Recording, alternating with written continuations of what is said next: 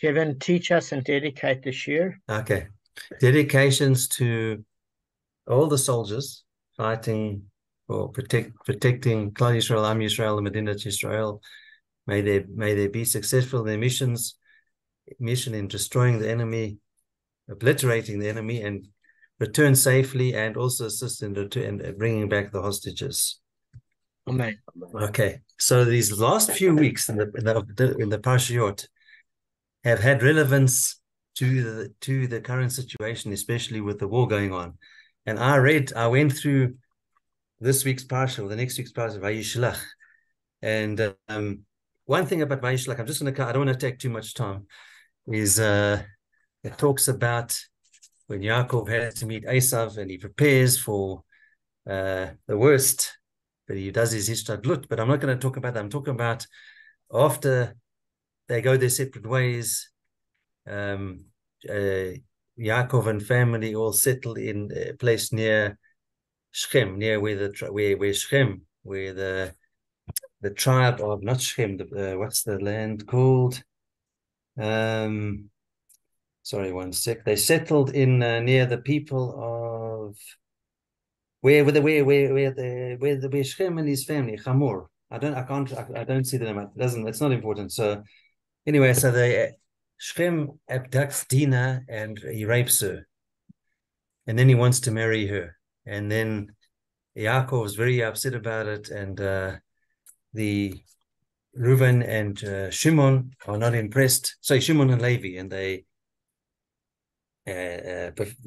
go in to execute all of that tribe, every male, because they say every man was responsible, even though it was only the rape was committed by one person. And we know the story, but I see something very interesting here. It says every male was killed. Since the citizens didn't penalize Shem for his crime, they were considered accomplices. Furthermore, the people of Shem were planning to attack the Jew Jacob and plunder him. Besides this, the city deserved divine punishment, since they were notorious for seducing and raping the daughters of strangers. So I never knew that. I never knew that part of the story. I'm reading from from another Chumash. So they were vindicated, even though Yaakov wasn't happy. But then Yaakov did nothing to them. I mean, he didn't give them a great blessing at the end of his days. But what they did was the right thing at the end of the day. And please God, it reflects the current situation, that these enemies, the people that perpetuated evil against us, even the ones that aren't and support it, will get taken out and eliminated. Sure. Amen. Amen. So hopefully it has very much in line with what's going on now. Well done. Yeah. Wow.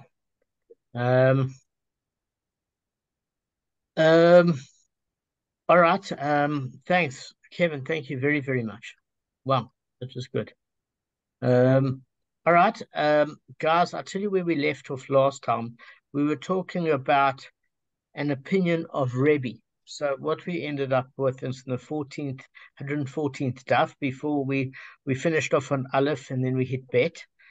But it says one of the alternative answers about how Rabbah can hold that just a declaration of despair is not necessarily indicative of internal feelings of despair, with his regards to his argument with Abiah. We're saying that there is an alternative answer, that if you look, the Tana of this brisa is Rebbe. And it was taught in a brisa, Rebbe says a thief is like a robber.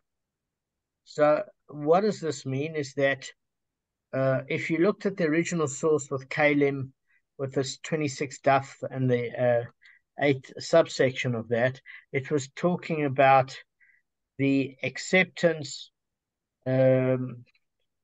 of the victim, that he declared a state of despair, Yush, and therefore the thief or the robber now owns the heart, and therefore if the heart just requires mental thought to turn it into a mat, and it doesn't require further processing, at that stage, it's determined through thought that it becomes a clear vessel. And then if it's infected with tumor, the susceptibility sticks simply because the thief or the robber has the ownership because of the victim's despair. Okay, and therefore we were saying, but if you want to go according to rubber, it's going to be a little bit of a problem. What's the problem? Is that either it's not going to accord with the proposition by the Bava Kamma stating that as far as the issue in Kalim is concerned, that as far as robbers are concerned, there isn't yu'ush on the part of the victim, because if he knows somebody robbed him and it was a guy in a pub that robbed him of his laptop, he knows the guy had a couple of drinks, he's not particularly dangerous, just a bit physically overpowering when he's drunk and doesn't take no for an answer. Then the victim will sue him in court, and he hasn't given up hope or despaired of recovering his article because he's got legal mechanisms in which to claim. But as far as the thief is concerned that tunnels in his home, he doesn't know the identity, so he's despaired of recovering his item. As far as Rabbi Shimon is concerned, that is the opposite way around. As far as a thief is concerned, he has 3 people over for dinner. The Fabergé egg goes missing, and one of the 3 is guilty, and therefore you'll eventually come to discover through cross-testimony of witnesses who the thief is that was took the opportunity in his home to steal the Fabergé egg, and therefore there's no despair, and he's going to recover it. But if somebody's part of the mafia and witnesses go missing, etc., he's not scared at all. And therefore, even if he knows the identity of the robber, he's not going to take him to court, because this robber is part of the mafia and is above the law, and therefore despair occurs in the case of the robber. So what happened was, take this case of Ulla, the declaration of despair suffices, and robber says not. We say, well, Ulla accords with the Mishnah on the 114th daf, that if the customs or tax collector gives you an inferior donkey for a superior donkey, you can keep the inferior donkey, because there's your ush on the part of the victim, because he's not going to get the money back from the tax collector, and therefore you can, in principle, legally keep the inferior donkey, because you're not stealing it. Your ush has taken place. Rashi says it's repugnant to and the Rashash to keep it under such circumstances, but legally you can. And as far as a troop of bandits, I use the term troop to describe the ANC, is concerned, but the troop also has a connotation of a guerrilla. But that aside, we said a troop of bandits, and bandits are robbers.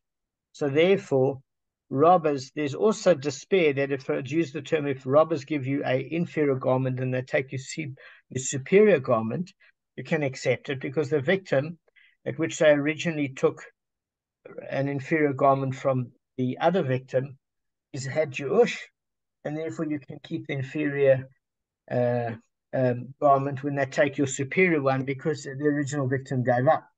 So what happens is, when you're dealing with this case of robber, they're questioning him against our Mishnah and say, look, in either case, we see that Yu'ush has taken place. So therefore, if a person declares that they've given up, they've given up.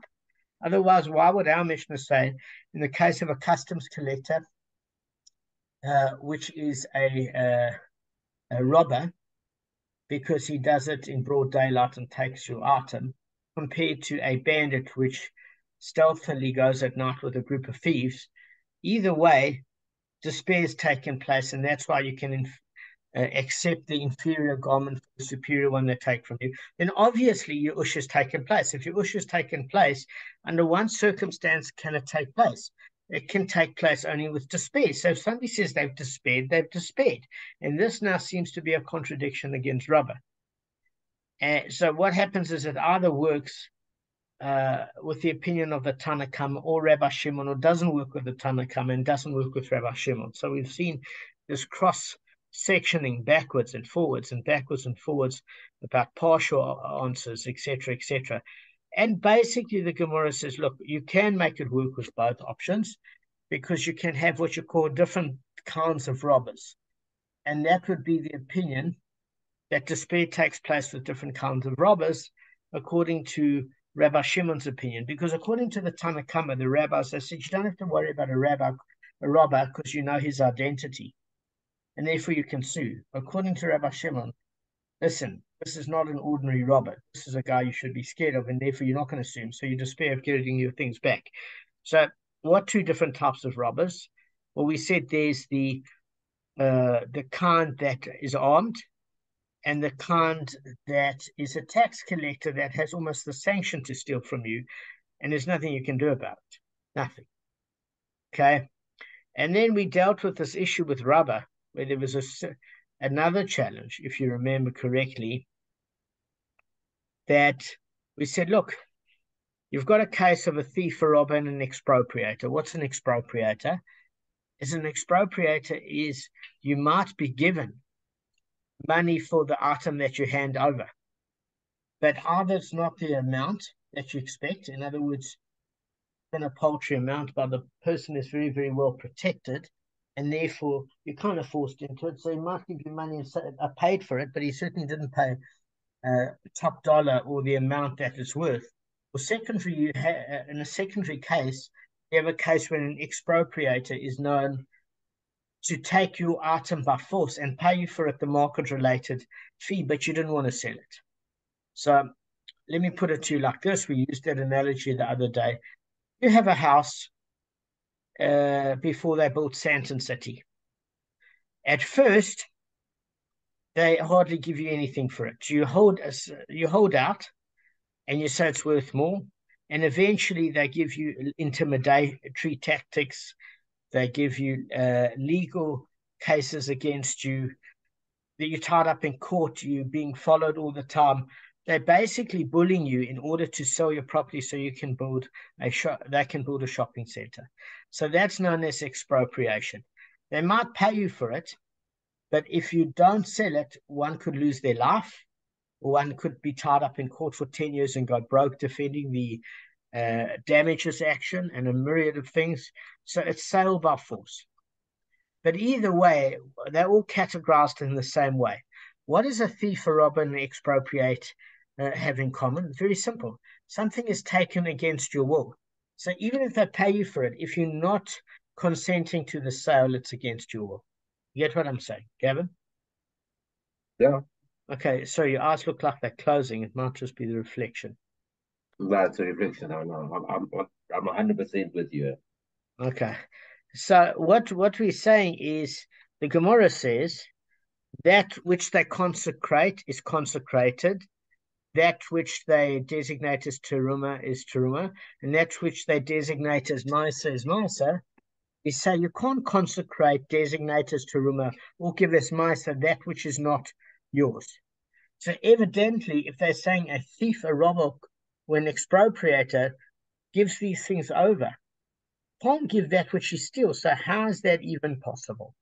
And then the Brisa refers to the fact that the only way that's possible is if there's a transfer of ownership.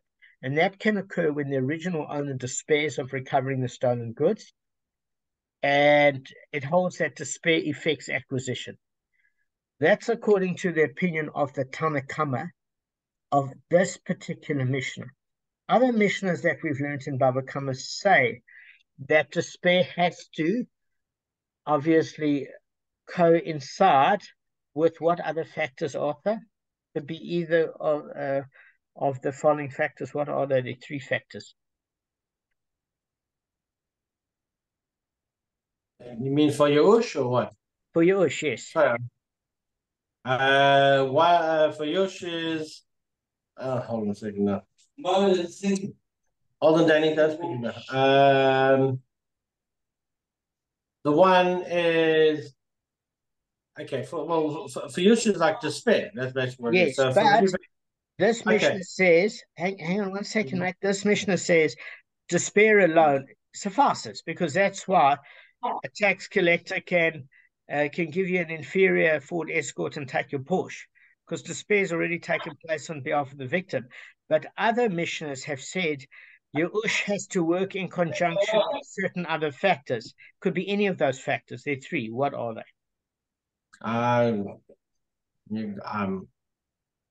blank at the moment. Everything's going on in the house at the moment, so I'm trying to listen to this kind of That's stuff in the okay, family. Kevin. Gavin, any answers? I get it, mate. It's not an issue. No, I know, but I answered it last time. I know the answer. I can do it again. But Kevin, you want to try? Otherwise, I'll do it. I've got very noisy background here. So what are the other?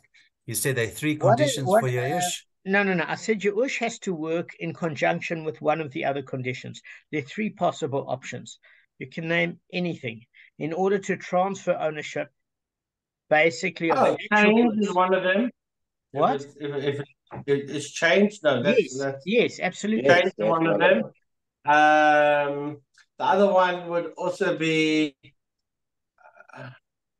There was my mind's. I know change is one of them. The other one would be if you don't know the identity of the person, or if it's a guy tunneled out and stole it, the other one, that's the second one. No. Change was correct. There's two aspects of change. The one is a change of domain. The other aspect is a physical change to the properties of the stolen item. Okay, so that's why when we say if a thief steals an item and sells or slaughter it, that's when the penalties of the fivefold come in with regards to an ox or a sheep, because there's a physical change. The animal's alive, it's dead. It's now been sold. It's gone from one domain to another, and money's changed hands. So money, a financial transaction, also enables it to go to the third party from the thief to the new buyer. Okay, so we're saying that let's just go according to our Mishnah, where despair effects acquisition on its own. So the Gemara is asking, who's the ton of this price who assumes that the owner has despaired in the case of both the robber and the thief? If you say it's the robbers, guys, if you say it's a case, okay, let me put it like this. If you go according to the Bava Kamma, who assumes despair only in the case of a thief, then the Bryce's assumption that a victim of a robber has despaired is problematic. And if you want to say, guys, it's according to Rabbi Shimon, who assumes despair only in the case of a robber, because the guy's a mafia guy, then the Bryce's assumption that the victim of a thief is despaired is problematic. So we're saying either way, if we learn this Bryce, how is it that a thief or a robber or an expropriator is able to consecrate an item that he gets, or alternatively, he can designate as teruma or give his ma'aser. He can only do it if it's his. And we're saying that it has to be despair. But it's a problem because the Gemara in Kalim says it can't be. There's going to be a problem. Either according to Rabbi Shimon and the Bava Kamma. There's no problem according to our Mishnah. So the Gemara provides a partial answer. And it basically says that you have to go with the opinion of Rabbi Shimon, and you have to say there are two different types of robber. One robber is an actual, almost respected legal robber, who's a tax collector, and the other one is an armed bandit. Either way, you're not going to get your money back. So that's when Rebbe's question comes, and it says, listen, it doesn't matter, because whether you say it's a thief is like a robber. And what have we established according to this? That Rebbe means that a thief is like a robber according to Rabbi Shimon. So let me just tell you what Rebbe's thought is. Rebbe is saying the following. You can interpret it in two ways. Number one, that the thought of a thief does not render the heart susceptible to tumah, as the rabbis hold in the case of a robber. Why? Because as far as that's concerned, that's the one opinion. According to the other opinion, the thought of a thief does render them susceptible to tumah, because as Rabbi Shimon holds in the case of a robber. So we're saying it depends how you're holding. The bottom line is that it seems to emerge that according to Rebbe, it doesn't matter which way you hold, because the victim of both a thief and a robber despairs of recovering his property. In whichever case, you just got to see which case works according to the appropriate application. And according to Rebbe, a thief or robber can consecrate what he stole as long as it's Yush, and that poses no difficulty to the opinion of Rabba at all, because you can use the either-or factor. Now we're going to see that we need to have a bit of clarity as far as can you interpret it either way according to the opinion of Rebbe, or would it probably go closer to Rabbi Shimon? So Kevin's disappeared, Arthur's disappeared. I'm here. I know what's going on. I appreciate it. Doesn't it. help. No, it does help. I'm just saying. It Yeah, does I help. am listening. I don't know why you thought I'm not tired at all. I stepped this off. No, I tell you what, there's a reflection on your glasses, the way the light's bouncing. So what happens is when your head's slightly down because you're listening and concentrating, it looks as though when you can't see somebody's eyes that it's possible that it's closed. But because I know you've got sleeping problems, I thought to myself, you look too happy to be asleep. Yes, well, I'm actually at my happiest when I am sleeping. It's unusual to catch me happy when I'm not sleeping, but when I'm not sleeping, it's right. How's it, guys? All right, yes, everyone. Danny still loves glasses, hey, and kippers. You have no idea, guys. How's you have it, no Dan? idea. So, how's it? So, guys, we're not sure where Rebbe is finally going to go to, because you can interpret he either agrees with the Bava Kamma or he agrees with Rabbi Shimon. It can go according to each opinion. It really can. So, how we're working is as follows. We need to establish a proper pathway of interpretation. So the Gemara demonstrates how it was established at the end of the day that the correct interpretation of Rebbe's statement is that he actually goes with Rabbi Shimon. Now, just because Rebbe says that doesn't mean that that is halacha. The majority of the time, the halacha goes with the general rabbinic opinion, which is the Bava Kamma. Not in all cases, but in most cases. But we want to know why Rebbe goes with Rabbi Shimon. Okay? Because so far, Rebbe said it doesn't matter whether it's a thief or robber or an expropriator. Either way, if there's despair, it affects acquisition, and therefore they can consecrate, designate as Teruma and Misa. All right. So that what do we see from the text itself? Rebbe says, a thief. Rebbe says, a thief is like a robber. And they asked Rebbe, does he mean that a thief is like a robber according to the rabbis? And thus a thief does not acquire the hearts, as the rabbis maintain. Now, Kevin, why, according to the rabbis, does a thief not acquire the hearts? In what's the case? When he just from general stealing, you mean? No, but we used the case in Kalim, and we basically said that the thief does not acquire the heart. So even if his intent is to take a heart and turn it into a placemat, he doesn't have the power to do so, and therefore doesn't become a kli, a vessel, or a article of utility. And therefore, even if he drops it in a vessel of tumah, it doesn't acquire tumah. Because there was no Yush. Hang on one sec. There was no Yush. That's what I was going to say. No Yush from the owner. Yes, but why not in the case of the thief, according to the rabbis? That's what I want to know. Why can't he just... No, why is there no Yush? Why is there no Yush from the victim? From the thief's point of view? No. From who? From whose side? If the victim doesn't give up hope, if he doesn't... Then there isn't Yush.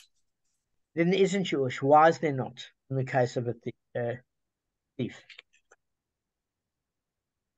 Because it's the intention. Is it the intention? The owner hasn't decided what he wants to do with it yet. No, because a thief is somebody he knows, and a robber's not. So, is that correct? So let's. No. It depends if you're talking about the case of the rabbis and Rabbi Shimon. Because you said me there's a thief and a robber. You said a thief is somebody that he doesn't know. A robber is it's other way around. Sorry, my mistake. Sorry. Yeah. The robber's a guy. All right. My apologies. No problem. So listen, perhaps it says a thief is like a robber according to Rabbi Shimon, and thus he does acquire the hearts. So let's just go back to our Mishnah, because what it's doing is it's trying to go backwards and forwards between Kalim and our Mishnah to see if there's some sort of consensus. So I'm just going to go through this very quickly. If custom collectors took his donkey, etc., and gave him another donkey, or bandits took his garments, remember custom collector is known as a robber, and bandits are guys in our Mishnah. Took his garment and gave him another inferior garment, they are his, because the owners have despaired of retrieving them. Now, who's the ton of this Mishnah? Who assumes that the owner despairs both in the case of the robber and the thief. Why? Because our Mishnah says there's despair in both cases. In the case of the thief, it uses the example of a inferior and superior garment. In the case of a robber, it uses the case of an inferior superior donkey. Either way, there's despair in the case of the robber, which accounts with Rebbe. So if you say it's the rabbis who assume despair only in the case of a thief, the Mishnah's ruling about a robber is problematic.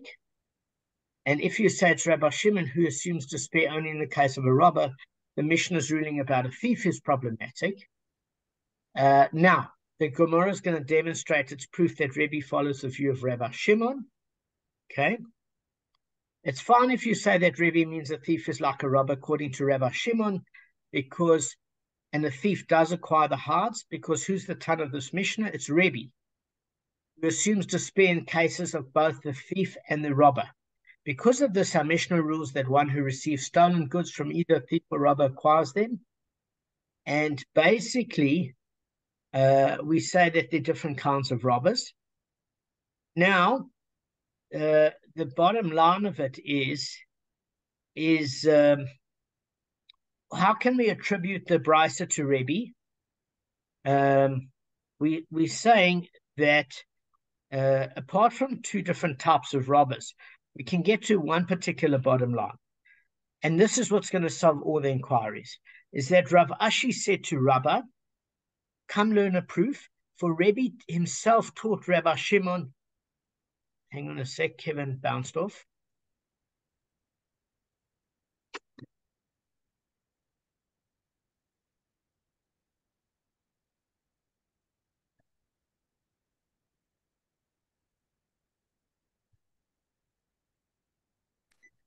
How's it, Kev? You back on? So you the laptop. There's load shedding. The laptop needs to be recharged. Sorry about that. No, there's no problem. And then there's the inverter batteries. And there's apologies for the noise here. There's no problem. Battery needs to be. So Kev, this will resolve why Rebbe goes with Rabbi Shimon. Okay, this is the bottom line. It sounds like Arthur's looking after an ICU patient. We've heard that noise before.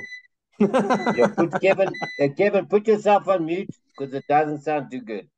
Thank you. Okay, so Kevin, this is the bottom line. We wanted to know up until this point why Rebbe is holding by Rabbi Shimon. So according to Rav Ashi, who said to Rabbi, there's a very simple reason. Rabbi Shimon is Rebbe's son. Okay. It's a very, very good clue. Because how do we know? He would be partial, yeah. No, because Rabbi Shimon learned this from his father. Not that Rebbe is partial to his son. Rabbi Shimon learned from his father, Rebbe. Because we learned that Rebbe taught Rabbi Shimon, if you remember in a previous Mishnah, and this was in the 111th daf, guys, that the Mishnah doesn't literally mean real property. Do you remember the context? It said, even if the stolen article wasn't physical property and was a cow with which the heir plows or donkey which he guards by walking behind it, the robber's heirs, when the robber dies, he leaves it to the heirs, guys. Do you remember? He leaves it to his sons and etc.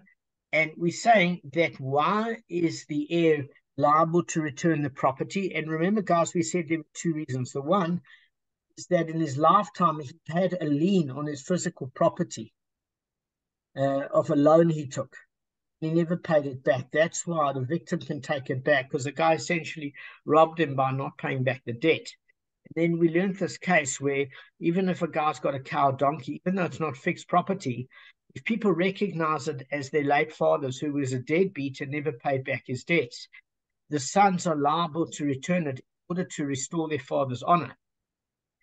So the Gemara draws an inference from Rebbe's explanation, and the reason why Rebbe requires the heirs to return those articles is not because they have to return it. Okay, if there's not a lien on the property, especially if it's not movable property where there's no lien on movable property. The reason they're returning it, guys, is for their father's honor.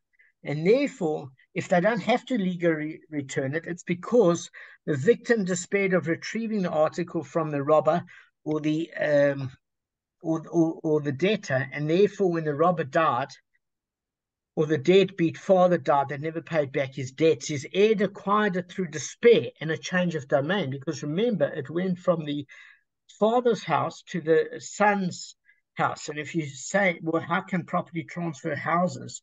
It doesn't matter. It doesn't have to change a physical address. Only in the title deed it changes. It's sufficient. So firstly, the victim despaired.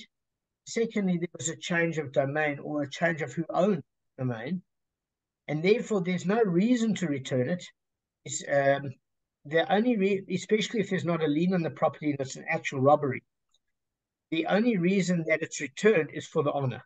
And therefore, we can assume despair took place. And therefore, display that took place with a change of domain means that this is a case of a thief or robber. It doesn't matter. Because either way, you can learn from this that Rebbe means a thief is like a robber, according to Rabbi Shimon. And therefore, we can use our Mishnah, which uses the term bandit as a thief and a tax collector as a robber, because he knows who it is, that took from him, even though he was legally allowed to do so. Well, it wasn't consensual. We assume that the owner despairs whether he was a victim of a thief or a robber. So the Gemara concludes, indeed, we can learn that Rabbi Shimon learned from his father Rebbe, and we can learn a valid proof from this that either way, with a thief or robber or expropriator, it means, bottom line, that when there's Yu'ush, the third party can take it. And it doesn't mean that it has to be declared as such. Okay. All right, guys, we're done. Wow. All right. Yeah. What time tomorrow, Damon? We said 10 10 o'clock. o'clock. 10. Yeah. Okay. All right, guys, Sure. have a fun night. I'll have to go out afterwards. And That's all. by the way, guys, thanks for inviting me. I really appreciate it. Don't give up on me. Gavin, Yeah, we do you still want to go out, we Gavin? don't actually invite you because we want you to come, because we know you're not going to come anyway. So we just invite you. Just being honest. Just say, David, why don't you come? I'm having